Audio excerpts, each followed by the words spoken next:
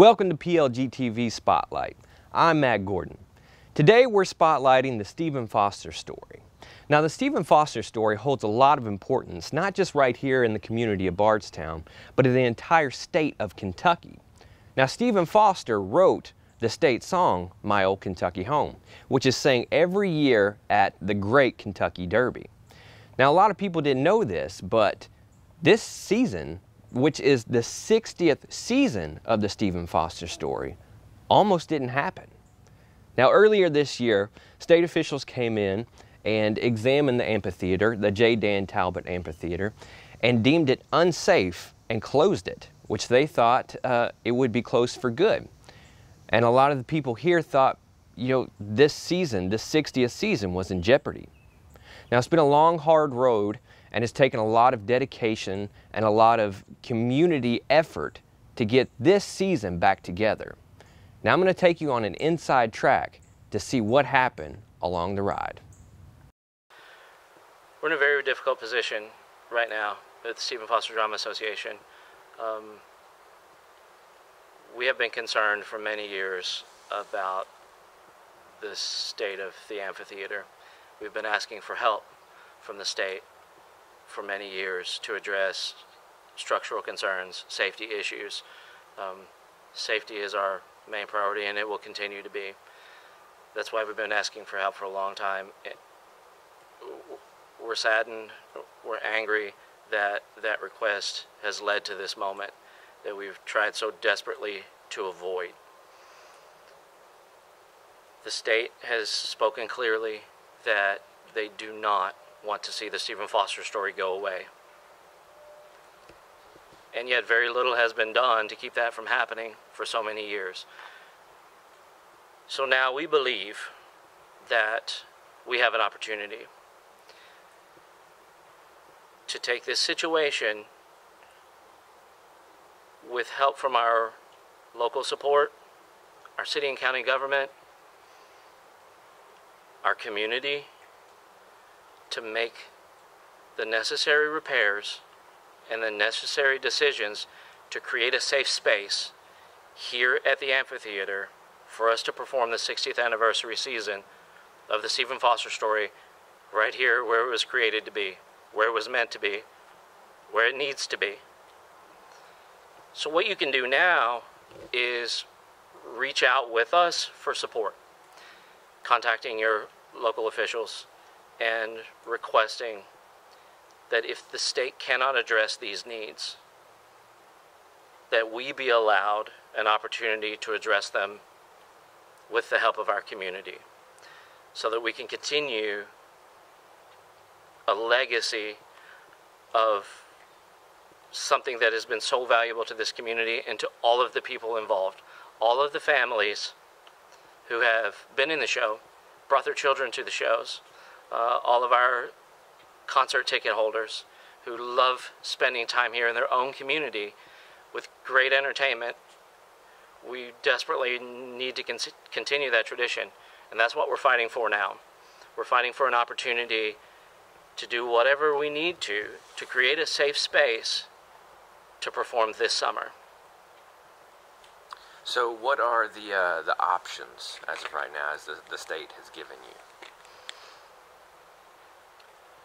We were working with the state on a plan to address necessary concerns, which there are many.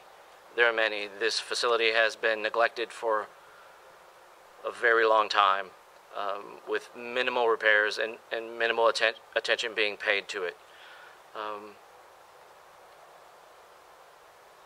Knowing that, we thought we had a plan to address those concerns.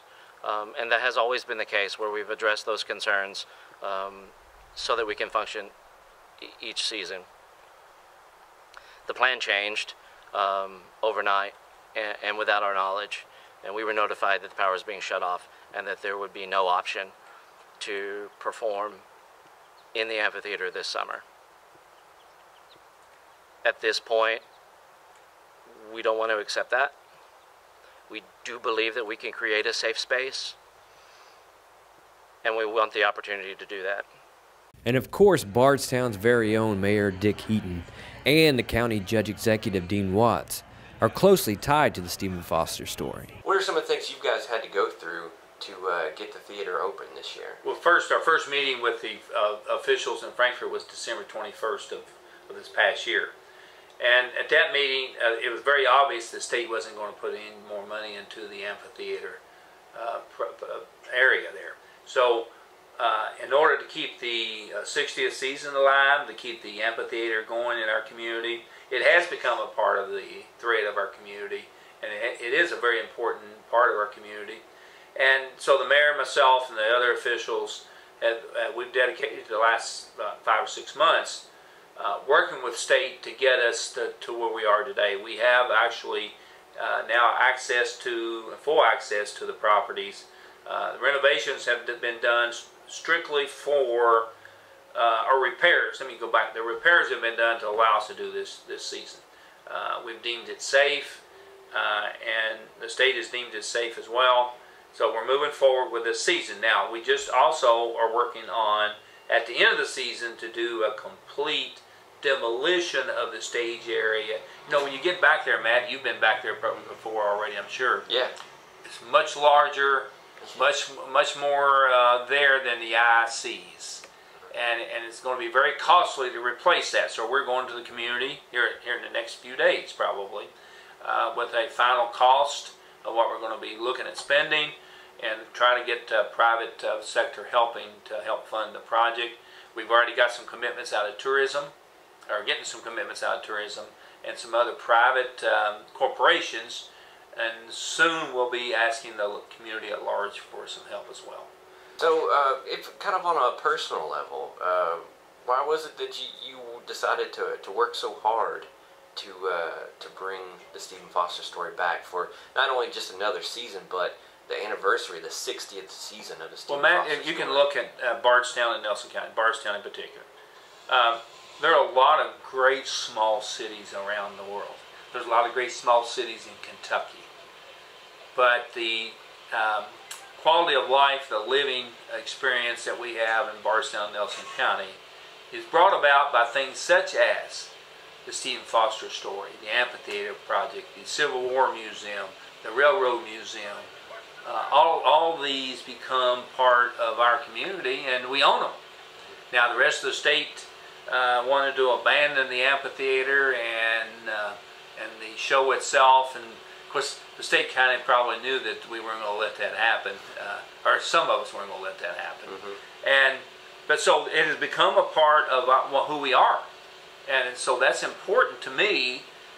When you go recruiting industry, you go talking to people from overseas about coming here. Why should we choose Bardstown and Nelson County over 50 other communities around the country?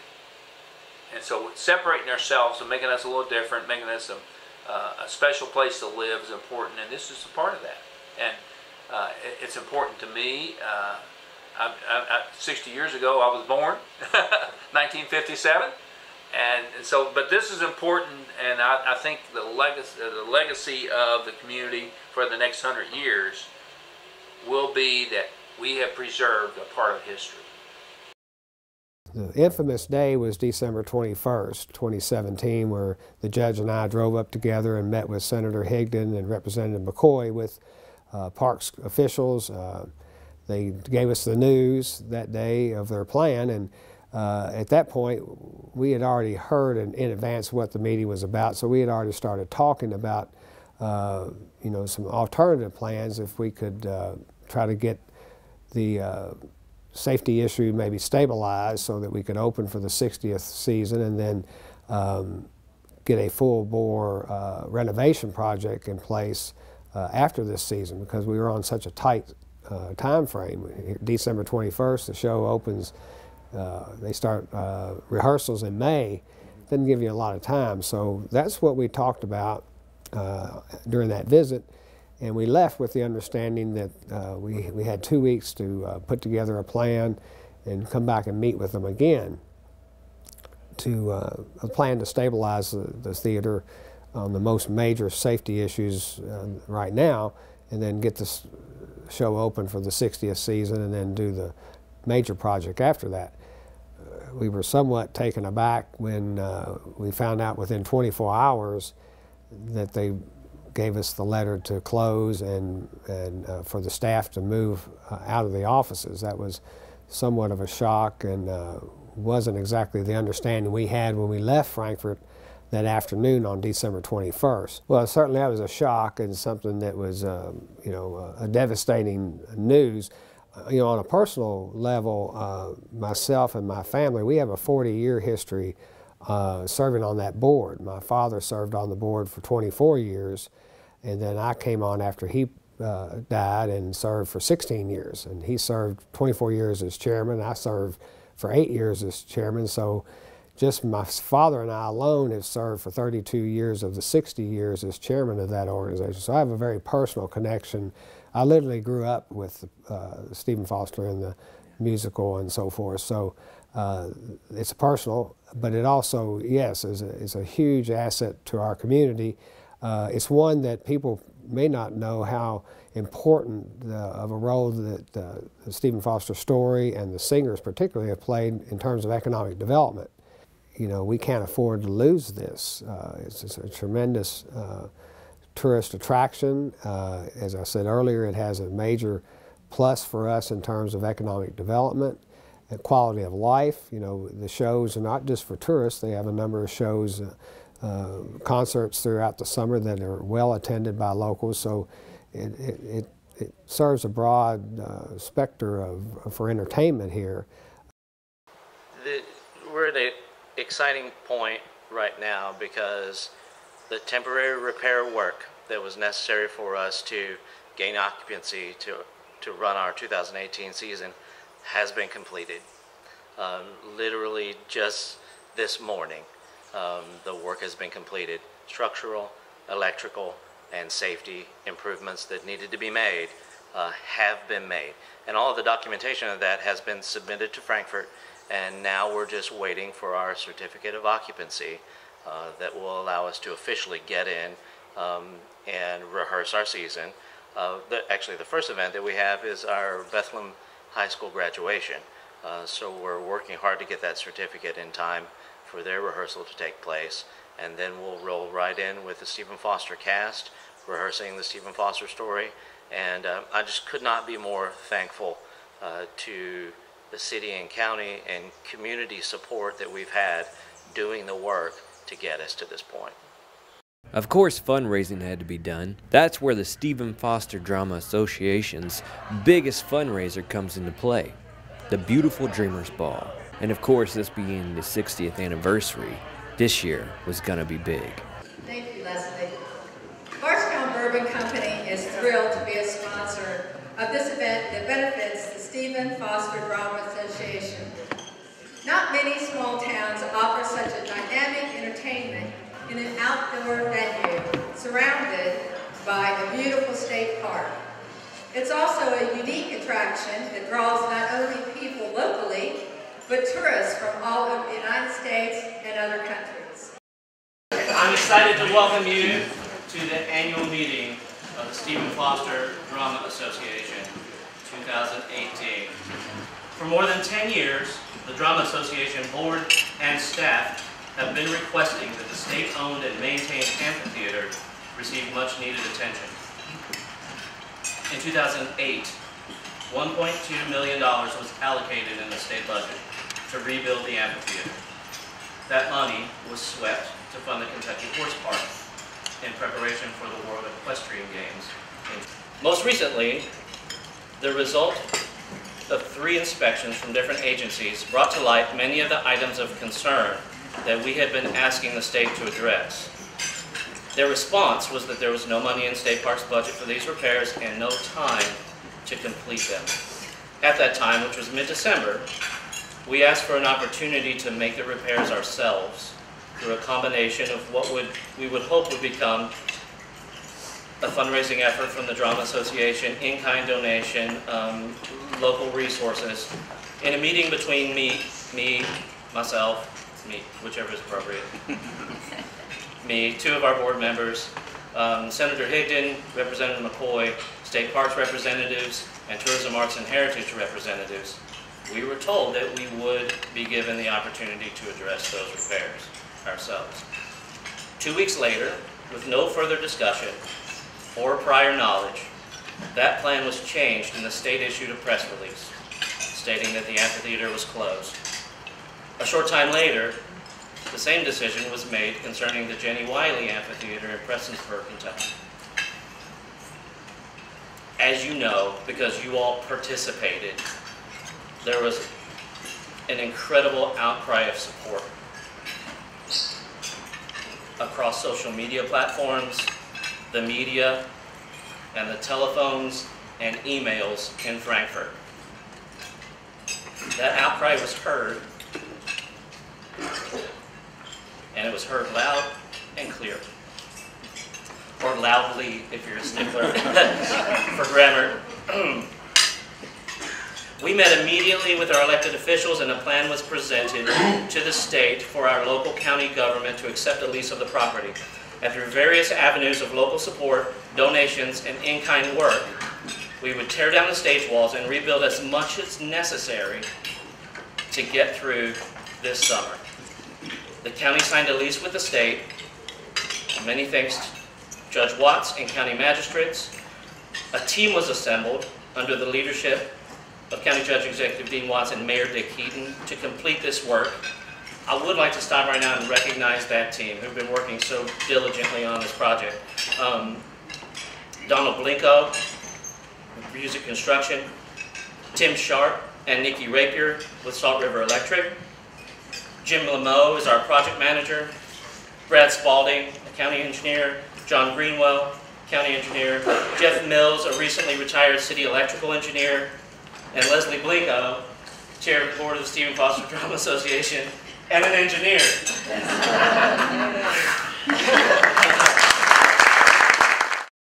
Now, you did just mention Japan. Now, I don't know if a lot of people know this, but the Stephen Foster Stories has quite a following in Japan. Absolutely. So what was that experience like? That was such a surreal experience. I hadn't been out of the country outside of Canada or Mexico until that point. So the fact that I was going to Japan, you know, it was like a 13-hour plus flight with the Stephen Foster Story. You know, these folks had requested our presence at this basically a county fair in this mountain village in Japan. And, you know, it was so interesting. I was like, I don't know what to expect, but everyone over there was amazing. But they just loved the music of Stephen Foster. You know, it was so bizarre to me to be singing My Old Kentucky Home to this mostly Japanese audience and having 75% of them singing the words along with you. I'm like, how do you know My Old Kentucky Home? Like, you don't even live within the same hemisphere. And so it was fascinating. But that's actually the third time that Stephen Foster Story has made a trip to Japan. They toured in 1985, in 1997, and then again in 2013. Different times. Each time was a different tour, a different situation. But you know, Stephen Foster's music is global. It's not just known here in Kentucky or in Pittsburgh, where Stephen was from, or just this country. You know, everybody. If you don't know "Oh Susanna" or "Camptown Races," you've heard the tune. Yeah, I know you have. Especially here in Kentucky, obviously My Old Kentucky Home. Anybody who watches the Kentucky Derby, they probably know that song as well. But it was fascinating to me that these folks over in Japan, and I've also heard in Germany, and a lot of it stems from World War II. You know, these soldiers from America were over there, and they brought things like bourbon and Stephen Foster's music. For example, like just as those things. So it was really cool to kind of experience the passion for music and kind of see music as a universal language. I couldn't say hello to these people, but we could sing My Old Kentucky Home together. And that was such a bizarre thing, but I loved it. We have continued to meet weekly with the team who are working on the amphitheater renovation and then rebuild. And we're working on both of those phases at the same time. The renovation phase represents approximately 3 weeks worth of structural, construction, and electrical work that will allow us to gain occupancy and utilize the amphitheater for this summer. And right now we're in a bit of a holding pattern, waiting for approval from the state. We expected that approval just over a week ago, and what we found was a new process that we have to go through. That process is underway, and we expect next week,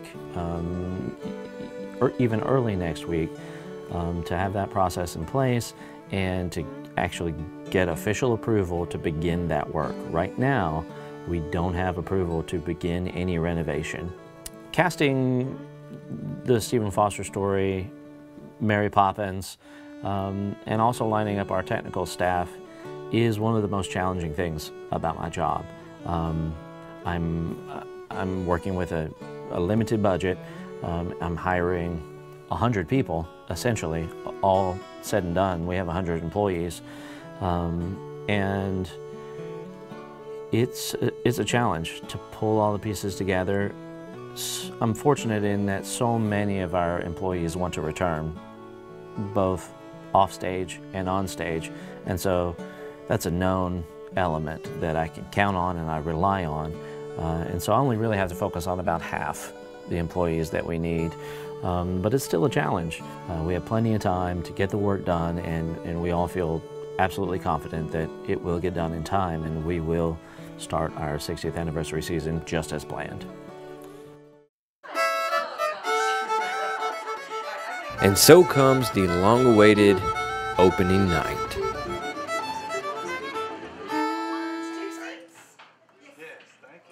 And along with it comes a rainy forecast.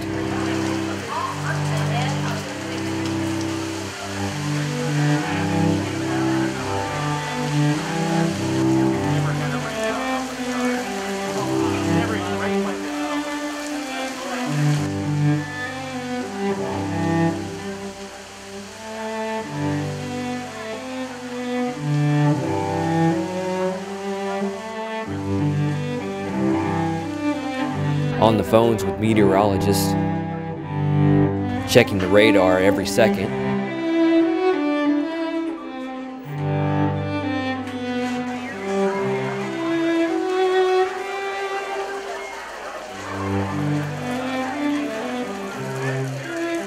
Trying to figure out when it's time to make that crucial decision.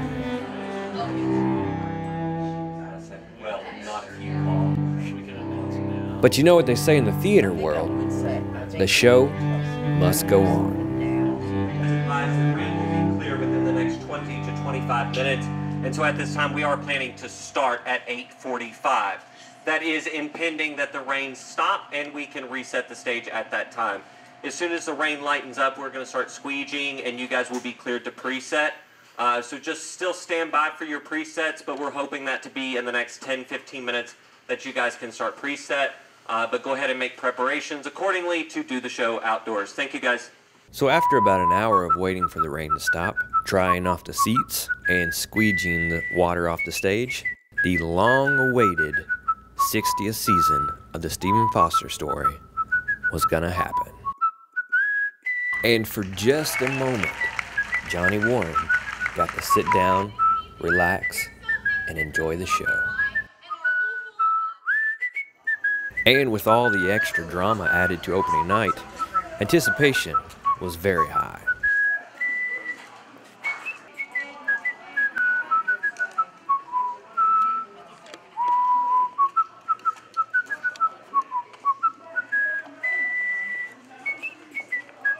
You could feel the excitement through the cast and crew.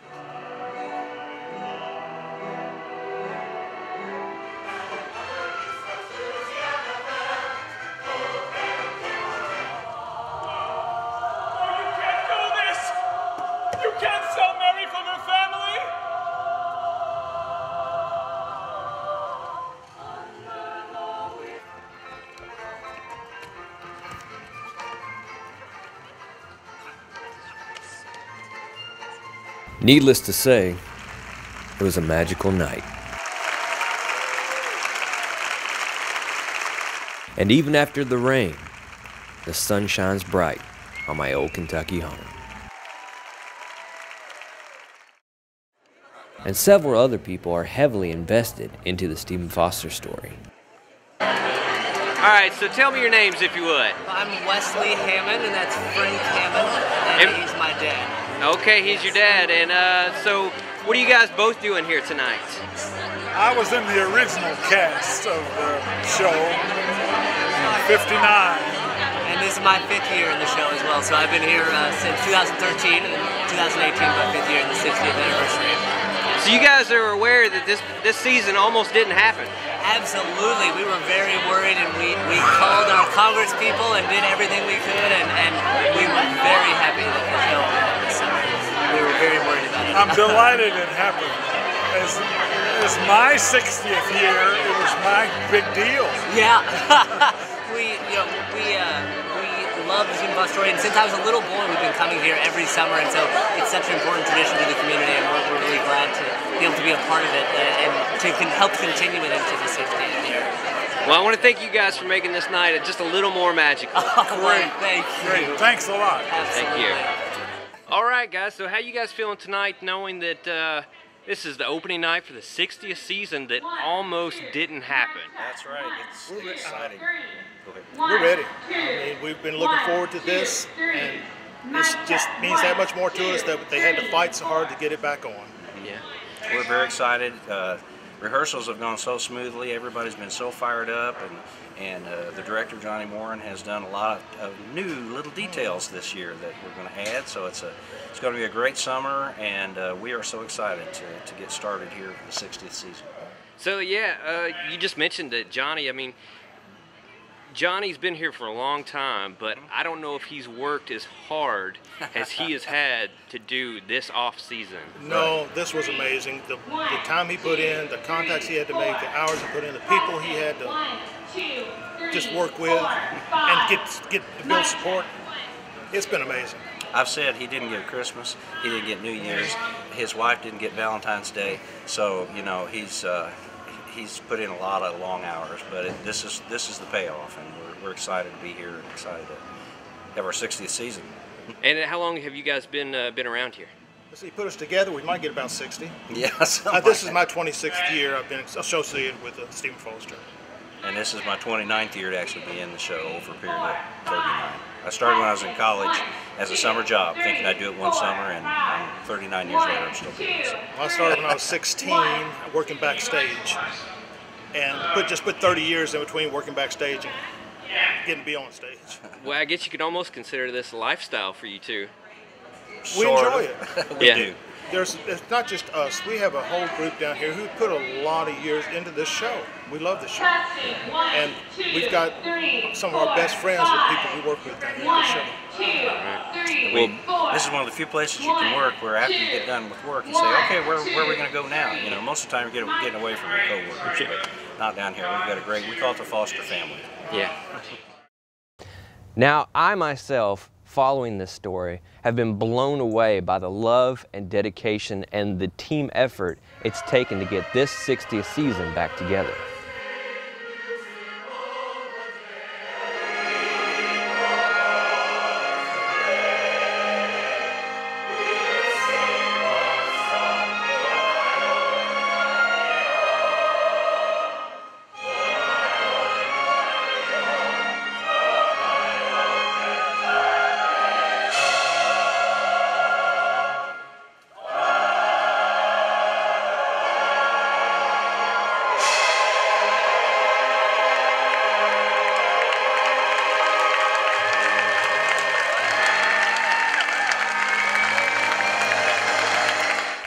So that wraps up this episode of PLG TV Spotlight. I'm Matt Gordon. I'll see you next time.